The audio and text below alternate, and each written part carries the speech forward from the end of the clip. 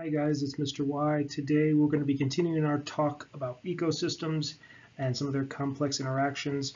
You should be watching this lecture after you've already watched the lecture concerning food chains, food webs, and biomass pyramids, numbers, and all that other stuff. This is a slight extension upon that material, so make sure if you haven't watched that other video yet, you go back and rewatch that and make sure you're good on that before you come here. So I'm going to start this lecture off with a relatively simple question. Looking at these two pictures here on the left, on the right, you have two ecosystems, ecosystem B and ecosystem A. And within each ecosystem, there's 4 different species of trees. There's species A, B, C, and D, and again, A, B, C, and D over here. And the question is simply, which ecosystem would you argue, either ecosystem A or B, is more healthy? And what you're seeing down here in the numbers are the relative percentages of each ecosystem's populations for that different number of species. So which ecosystem is it that you think is actually more healthy based upon these images and these percentages here? So in asking which ecosystem is more healthy, we also want to ask which ecosystem is more diverse, which one has more species. And this table, which actually has a slight error to it, should be, for these percentages, this is B and this side is A. For those two pictures we saw in the last slide, they show the relative percentage here for each ecosystem. So on the B side, on the, again, the prior picture, about 80% you had one species, 10% you had a third, and then 5% for the remaining two. For the A side, you had about a pretty equal distribution of 25% for each species. And so what I'm really trying to drive home is this connection between how diverse an ecosystem is and its overall health as we define it in biology.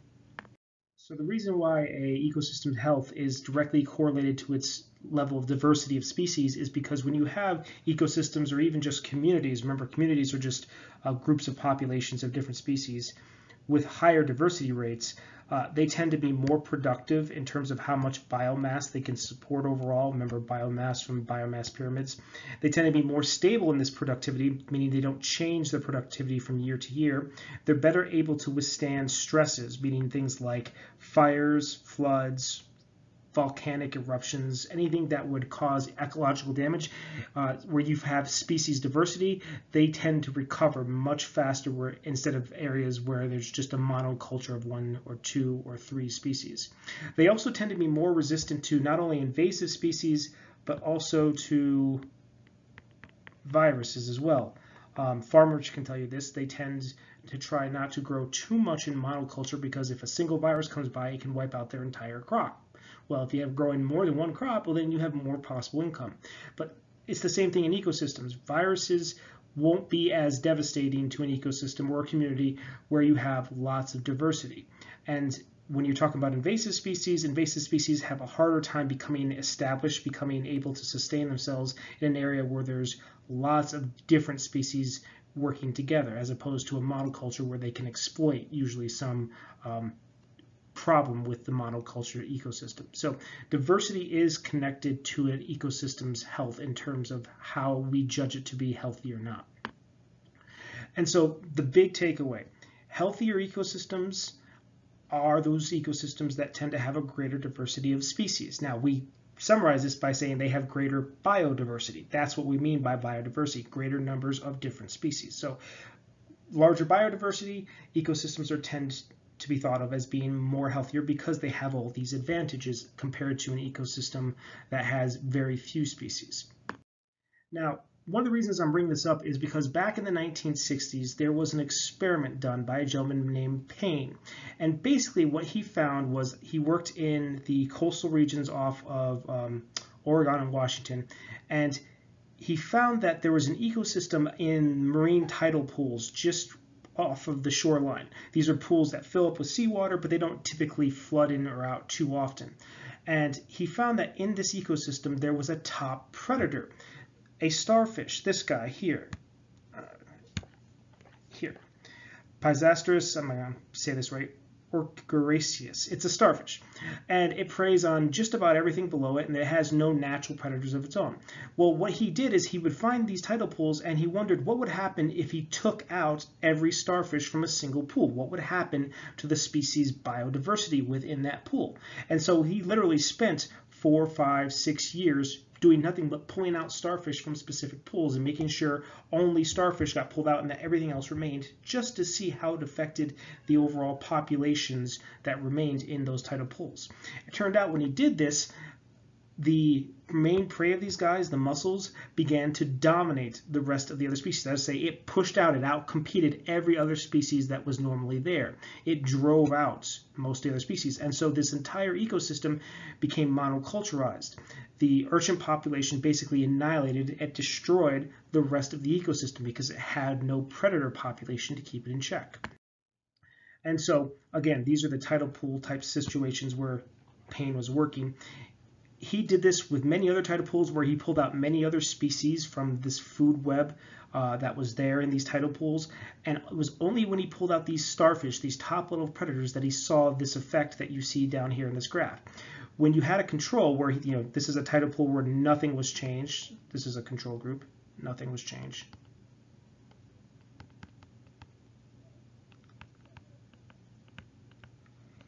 You can see the number of species present sat around somewhere between 16 to 18 by the end here. And yet, when he looked at the pools where he had purposely removed the starfish, from starting around 1963 to 1965, he saw the number of species drop very, very quickly to where there was only 2, 3 species left. The entire ecosystem, its biodiversity collapsed because, again, those mussels began basically outcompeting everything else that remained, and there was nothing to keep them in check. They had no predators feeding on them. And again, these results were really radical at the time because nobody thought that if you just removed one species, so many other species would be affected in this way. And this kind of goes back to our discussion of not just food chains, but food webs and energy pyramids as well. And so what Payne did next is he thought that because there were these species that he found that you could remove from an ecosystem that would have such a detrimental impact to the ecosystem when they were removed, he thought of something anybody in history knows of. He thought of actually a piece of architecture. He thought of an arch. Now, anybody who studied ancient Rome knows that Romans used the arch all the time in much of their construction, so I've put several examples up here. And whether it was a tunnel, like over here, or a huge Colosseum, or a water canal, or a monument, or a palace, or a pedestrian bridge, one of the key features of these arches is always this center area here, what Payne called, or what's known as, the keystone. The keystone is vital in the construction of the arch because it's putting all the weight from all the sides here. And the weight itself is actually being pushed to the sides. So the weight doesn't come down, it actually goes this way here and this way here. But the keystone is literally the key. If the keystone is in any way damaged or destroyed or removed, the entire arch falls down. The entire weight of this system collapses upon itself because without that stone there's nothing to keep the arch in place. And that's what Payne thought of when he thought of these starfish. He thought of these species as holding everything else in the ecosystem in place to prevent it from collapsing upon itself if it was ever removed. And he coined the term keystone species, species that have a great impact on the diversity, the biodiversity in their ecosystem, especially you see this if they are removed for some reason, if they go extinct, if they're hunted out. And he first found this in what we call predator populations. So here's another example of a keystone species. These are hammerhead sharks, which feed upon, get the highlighter here, which feed upon the cow-nosed rays, these guys right here. And the cow-nosed rays, of course, will be predators to other things such as clams, oysters, and scallops. Well, when we overhunted hammerhead populations, the cow-nosed rays now had no predators to keep their population low, so their numbers went up. But as their numbers went up, the number of their prey species down here, put this in blue so it's easier, decreased. And soon we had major issues finding scallops for our own purposes. So by overhunting hammerheads, we'd actually hurt ourselves in terms of our being able to get scallops for our own consumption, the entire ecosystem has started to collapse because it cascaded down upon itself. The keystone, the hammerhead, had been removed to help keep the ecosystem healthy. And so that's just one example, but there's going to be many more you guys are going to see through the course of this lecture and its associated videos. Another one, salmon. Turns out salmon are a huge keystone species, even though they're not necessarily a top-level predator. The salmon, let me get this out of the way here, the salmon actually bring nutrients upstream. They're food for lots of different things, and everything that the salmon get into in terms of their trip upstream from the oceans when they come to breed ends up being beneficial to the entire ecosystem upon which these rivers run through. And so salmon are another example of keystone species, but keystone species that are not necessarily top predators. That took a while for scientists to figure out. So keystone species exert this huge control over the ecosystems, the communities that they live in, because of all the strong interactions they have within their food web. Their impact is much, much, much higher than you would suspect from their general biomass. And if a keystone species is removed, it has what we call a trophic cascade. That's how Payne described it. All the connections that are here begin to fail, and the entire ecosystem can start to collapse down upon itself. It's not a pretty thing, and what we've discovered is that when keystone species are removed, this is bad, but it can actually be reversed to some extent. You can actually reintroduce keystone species in some cases and get the ecosystem to start to reestablish itself. So understanding this concept was huge to conservationists because they figured out, oh, you don't have to protect every species within an ecosystem. If you just protect a few of the keystones, it helps the rest of the ecosystem stay supported. It was a major, major improvement over conservation of the prior time. And again, this was done in the late 1960s, 1970s. Another one that Payne helped discover in terms of keystone species was sea otters. Sea otters were often hunted for their fur, and it turns out when they were eliminated from areas, namely up towards Russia and Alaska, it caused whole cascades of ecosystems to collapse in on itself. So you had an ecosystem like this with lots of biodiversity here on the left side, where you have sea otters, starfish that they feed on, large crabs that they feed on, large fisted octopus that they feed on, sea urchins. All these things were prey for the sea otters, but when you eliminated the sea otters due to overhunting for their fur, the entire ecosystem began to collapse to where all you had left were much fewer species, and all these other species here, actually, let me do that the other way. All these other species here and here and here and here, all their numbers began to drop, because there was such a huge impact by removing the sea otters. And when they figured out later, after lots of conservation effort, that they could reintroduce sea otters to certain areas, the ecosystems would actually start to reassert themselves. You'd get more diversity. And so that's why keystone species are important. They themselves help support so many different things, both directly and indirectly. That's what makes them crucial.